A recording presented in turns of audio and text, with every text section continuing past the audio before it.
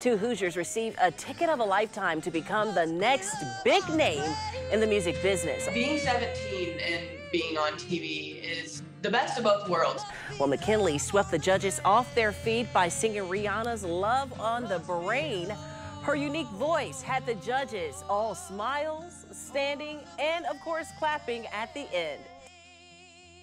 Soon after McKinley's audition, the world was introduced to 27-year-old Cam Amen.